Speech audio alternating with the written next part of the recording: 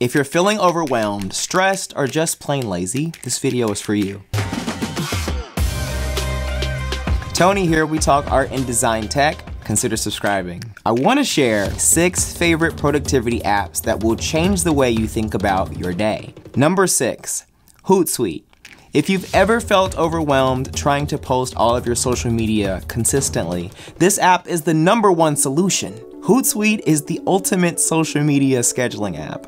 I work with a few different clients on managing their online content and scheduling their post here at the beginning of the week, and it makes my life a breeze. Hootsuite's basic account allows you to post 10 social media accounts at the same time.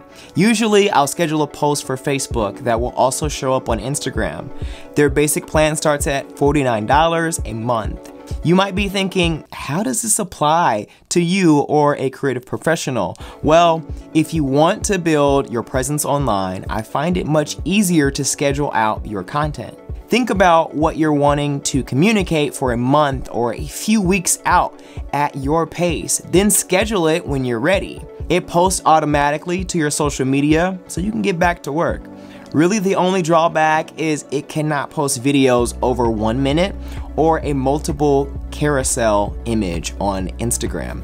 So only 1 image per post as of the recording on this video for Instagram. Hootsuite has a free 30-day trial if you want to try it out first. Speechify. Speechify is a new app that I found that has saved me so much time. If you hate reading like me, this app is for us. Speechify is able to read online blog articles as well as papers that you may be writing for school or presentations for work. Also scripts, unread emails, PDFs, or other lengthy documents, Speechify makes it easy. I don't know what it is, but for me, having to stare at a screen and concentrate makes me want to run away. Reading all of the text can make me feel so drained, so being able to hear the information, process it while doing something else, actually allows me to be more attentive, and getting through the material is a breeze. Speechify offers some paid voices, even Gwyneth Paltrow's voice is on there, which is crazy. I was surprised how natural some of the voices sound. I was fully ready for a robotic sounding voice, but based on how often you use the app, they give you free access to more premium sounding voices. So if you love Audible and maybe what you need read is not on Audible and some other form, you can have this read it for you. Finally, read through that massive list of emails. Apple also offers something called spoken content that has great voices for Mac users. It functions similar to Speechify, but right in your Safari browser and other apps. It basically kills my anxiety every day, and I love it. Reminders. If you have an iPhone, chances are you've seen this app. The Reminders app is available for free when you get an iPhone. It basically allows you to schedule different things you need to be done throughout the day, as well as categorize these things within separate lists. For example, if you have tasks that need to be completed for work, or you want to set an alarm to draw at the same time every day, you can create a list called art practice or drawing time. One of my favorite features in this app is that you can add alerts to your reminders to alert you hourly, which is great for certain tasks that I may not do immediately, but I would like to be reminded over and over. Honestly, I'm not always 100% with every task on my list, but it is so nice to have these reminders when I need to complete something important that I may have forgotten about. The Reminders app also makes it very easy to move tasks that may not have been completed to the next day or to a different time that may fit better. Because this app is on your Apple device by default, it connects to your tablet, Mac, and obviously your phone at the same time, so you're able to update everything easily.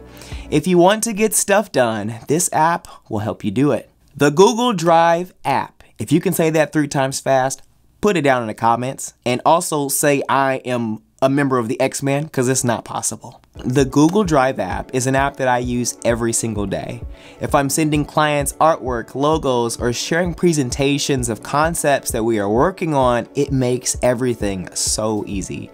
With most people having a Google account, it's a no-brainer to use Google Docs, Sheets, and Google Slides. I usually create on my laptop, then access Google Docs on my iPad Pro. For example, if you need to tweak a presentation before meeting with a client, you can also share anything in your Google Docs or slides very easily. This is not a super flashy fine arts app, but it does get the job done, and it has been reliable for me. You can even use the Google Drive to save your artwork directly to it, and based upon how many Google accounts that you have, you can continue to use multiple drives for Google for free. The Clock app. This may seem like a strange addition to this list, but honestly, this should be number one. I have found with the best intentions, detailed scheduling and planning can be sabotaged by bad time management.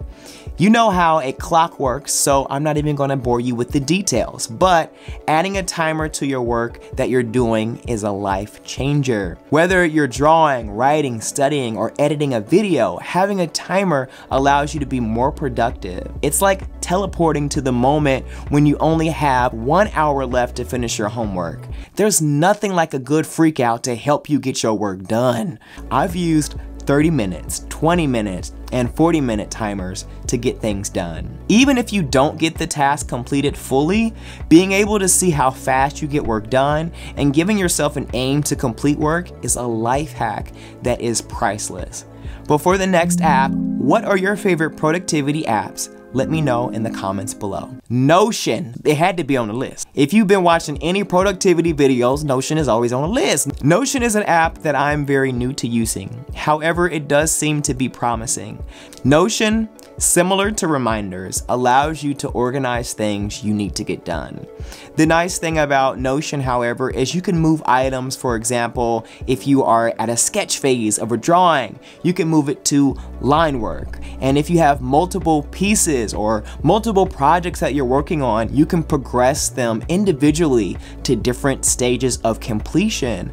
And it's really easy to see your progress.